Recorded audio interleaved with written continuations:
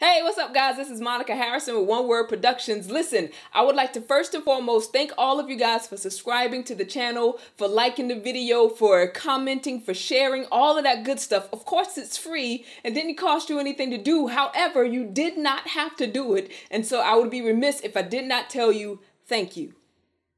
Thank you. Okay, so now that we have that out of the way, let me go ahead and get you up to date on what's been going on. A lot of you guys know that back in December of 2020, I released our very first short film called The Call. If you haven't seen The Call, go ahead and take a look at the video in the description box. It goes out, it's an 8-minute video, very short film. It's a short Christian film, but it has a plot twist that will twist your plots. Yeah.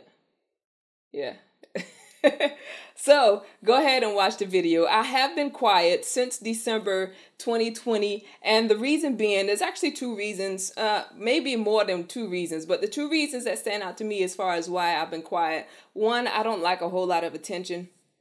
I don't. It's something that God is still working with me on. And so after getting that amount of attention in December, it kind of took me 2 months before I was ready to post again on YouTube. But here I am.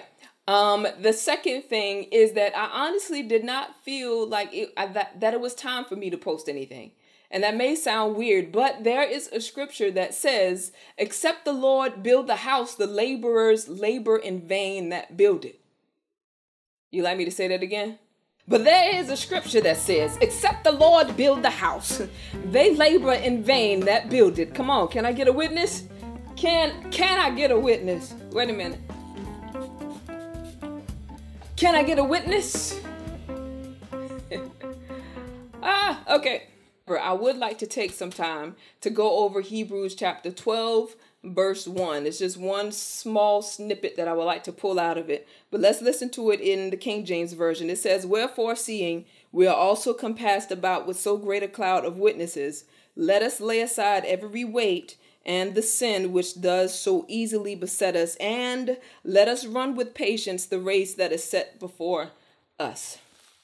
So, with that being said, we all have our own race.